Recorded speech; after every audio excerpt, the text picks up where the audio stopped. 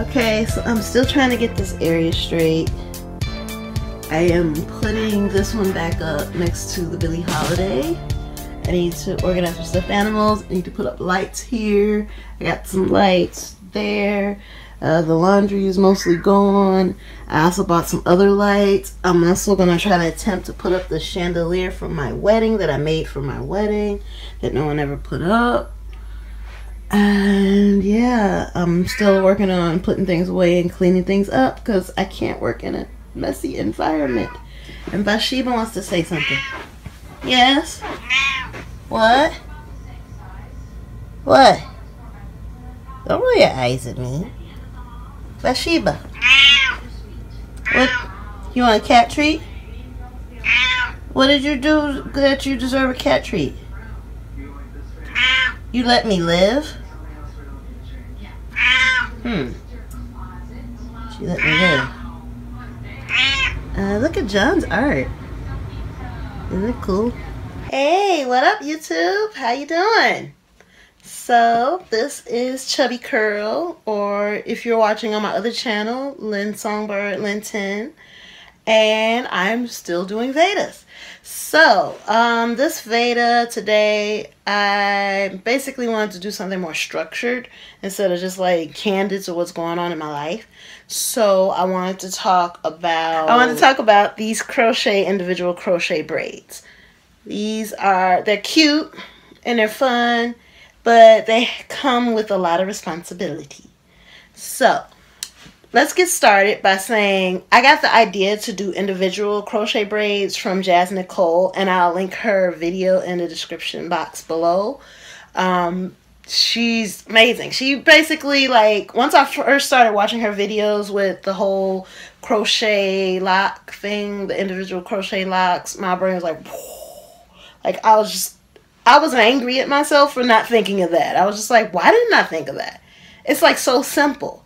It's just right in our faces. And here we are corn rolling our hair for hours and filling with corn rolls and trying to get like crochet needles in between our corn rolls and ripping out our hair and junk like that. And then it's all itchy and like it doesn't look natural because it look natural sometimes in the front. It depends on how you corn roll it. But in the back, it's like, when I was doing it, it didn't seem like there was any way to make it look natural. And when she did the individual method, I was like, oh my goodness, she's a genius. So shout out to her. Hey, girl. So I originally wasn't supposed to do crochet box braids. It's like I wanted to do box braids. That last time I had braids in my hair, it were supposed to be box braids, but I punked out of adding like a lot of hair. I bought a lot of packs of hair. I think I bought like 6 packs of hair, and I only used 3 of them to do like tiny braids in my hair, and I punked out about doing, you know, the giant ones. I always do that. I always chicken out. So I've always like wanted box braids, but I wasn't like originally gonna do these, and I did like a fishtail braid. I don't know if you could tell right here, but I wasn't originally supposed to do them. I was gonna do the faux locks, like the individual faux locks, like she is known for. Jazz Nicole is known for on her videos, but I had a lot of problems finding like natural looking, or not even natural looking, just faux locks, like crochet faux locks that look good. Like I've said it in my blog. If you follow my blog, Chubby Curl, on WordPress, I've said it in my blog. I've said it on here. I've said it on my Facebook page.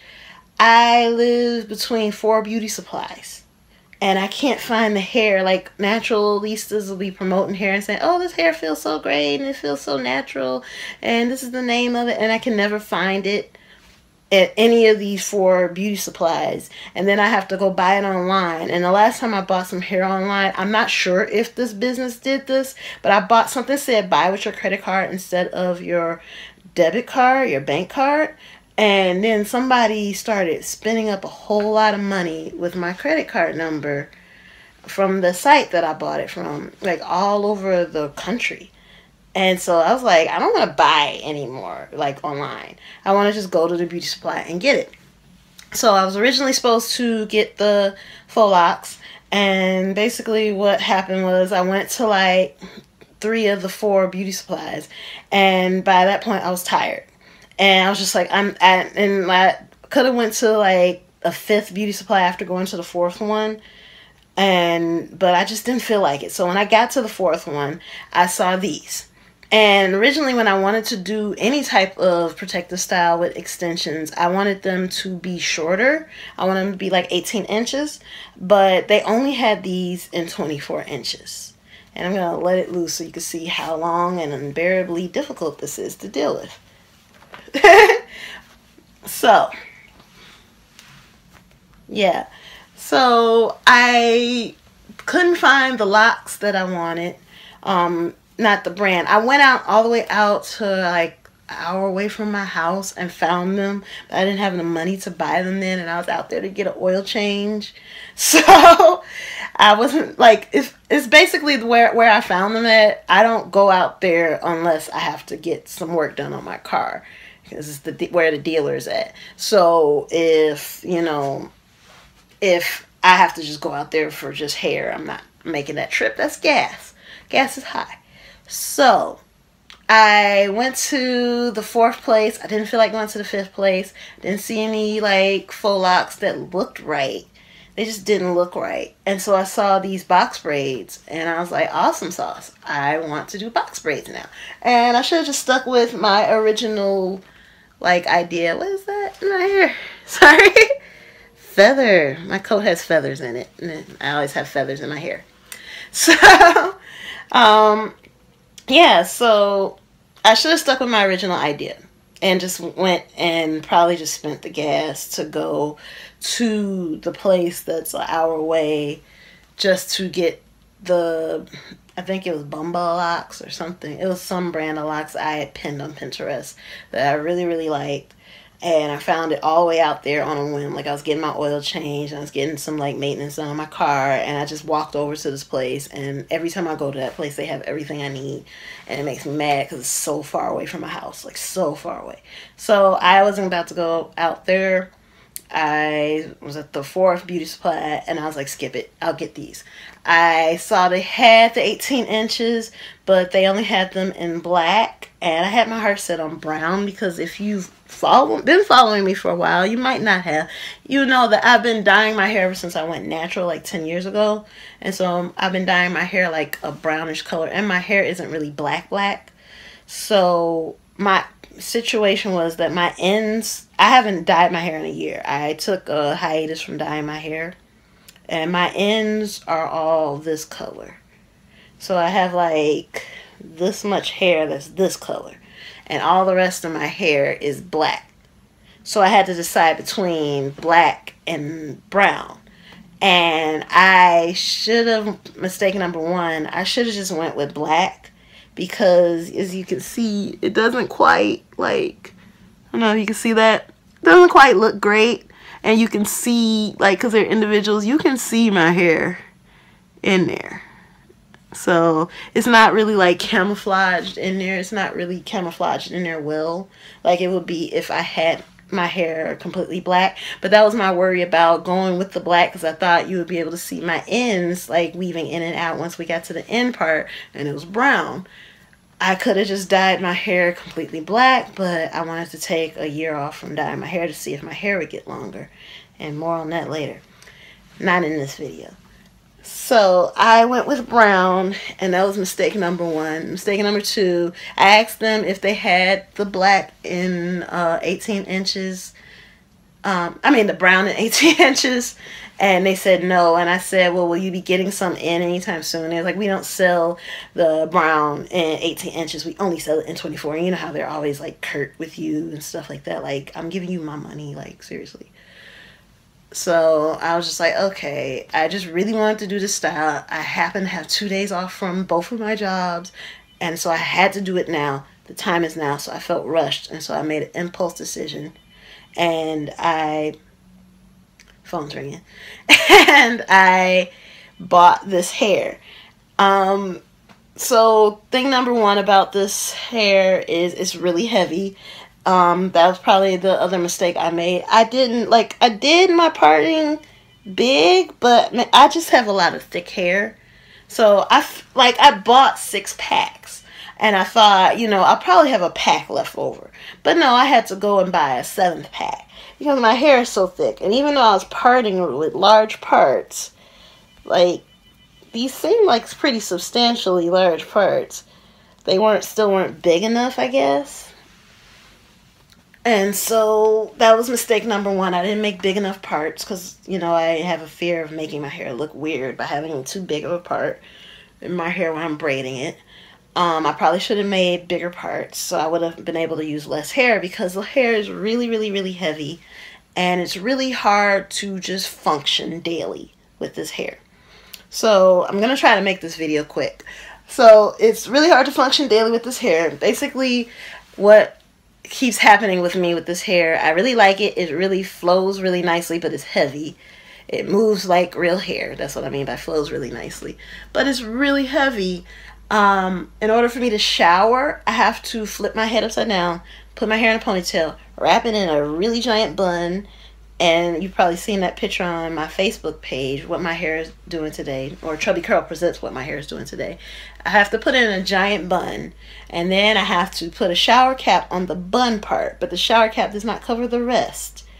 And then I have to put a jewels bag or a shopping bag on the rest of my hair. And you know, those 7-cent Chicago bags, you don't want to, if you pay 7 cents for a plastic bag, you don't want to use it as a shower cap.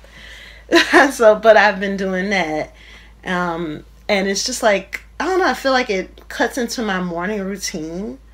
I feel like I have to get up extra early just to get it wrapped in the bun right, because it'll fall down while I'm showering and stuff like that. So I have to make sure the bun is completely wrapped right so it doesn't fall while I'm in the shower, and I'm showering with basically a grocery store bag on my head. So that's like a problem. The other thing is, just it's winter here still in Chicago, even though it's supposed to be spring. It's cold still, and still like we're having a lot of weather. I'm just gonna say that it's not fun weather. So when I have to wear my big puffy coat, it's like a big hassle. Like, I put the coat on, then I have to lift my hair out from under the coat, and then I have to button up my coat, and so I have to put all my hair behind me to button up my coat, and then I zip up my coat and button up my coat, and then when I want to put a scarf on, every time I have like an infinity scarf, every time I wrap it around my head, my neck, I have to pull my hair out of it. And then in order to wear a hat, it's just not, it's not working. My hat is a really big hat, but it's not really, it's just not big enough for this hair. And even when I like put it in a ponytail like this and put it out of the way, you know, it just still doesn't fit, you know, the hat doesn't fit. So then if I have to decide between going outside without a hat in cold weather and catching a cold, or I have to decide between trying to wear a hat and it's sitting on the top of my head looking like Adabisi from, you know, well, you know the show. I don't want a little tiny hat sitting on my head. It's not even a tiny hat, it's a huge hat, but it just looks like I have a bulbous giant head because of these braids, and it's just sitting on top of my head like ding ding ding. I hate that. So and then I have this like muff thing that goes around, ear muff thing that goes around my head, and it's really hard to get that around my ears in order to keep my ears warm. So I have a hat that like stops here, and then a muff thing that's here, and then a space right here, and it drives me crazy, and I feel like I look weird, and I guess I shouldn't care how people perceive me, but I feel like it looks weird. It's hard to wash because it's heavy, so adding water makes it heavier. But, you know, what you gonna do? You gotta wash your scalp anyway.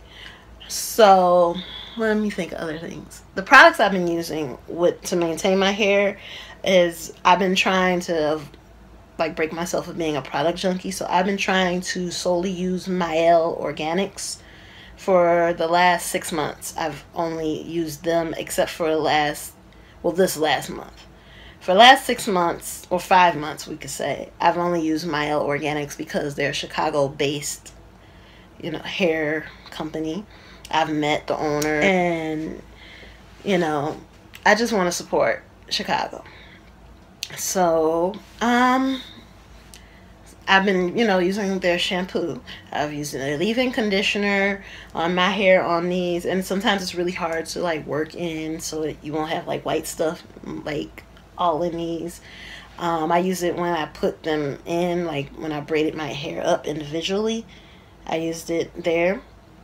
I also use their, I think it's leave-in deep conditioner. Well, not leave-in. It's their deep conditioner. I've used that.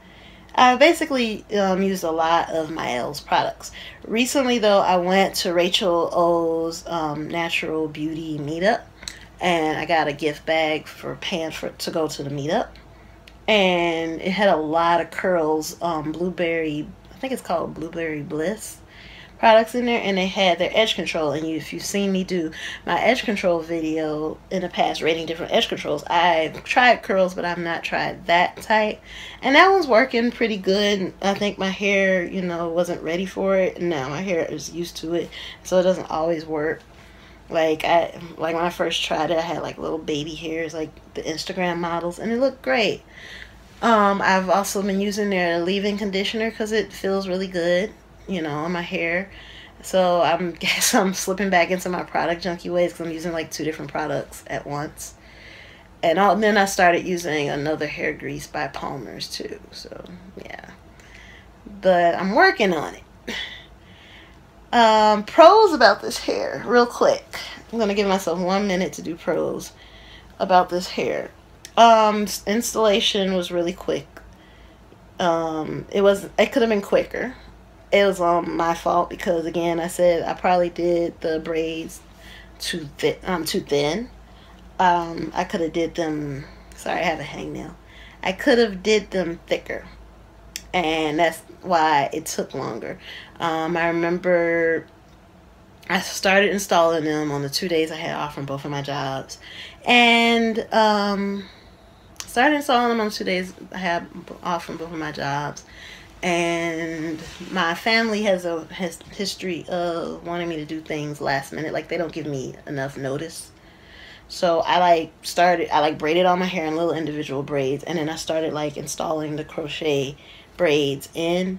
And when I had like just this much of the front of my head done and a little bit of the back, because my way of doing any braid hairstyle is I do front and the back, and if the middle is out and if I'm running late to go anywhere, I just put it in a ponytail and nobody knows what's going on in the middle.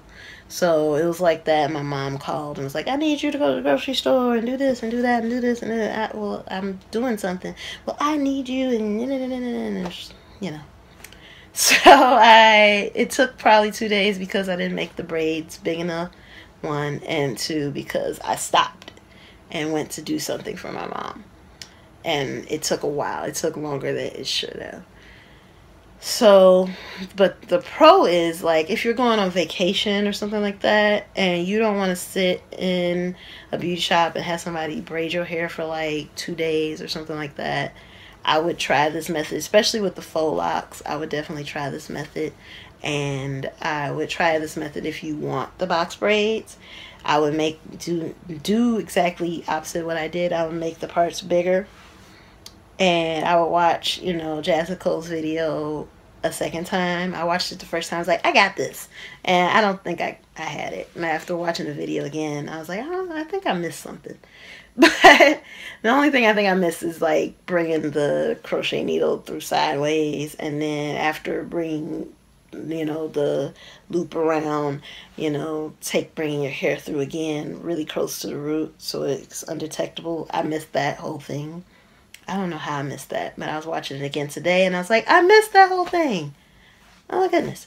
So I've been talking for a while. I don't want to make my videos too long. It's already 18 minutes long. I don't even feel like I've been talking for 18 minutes.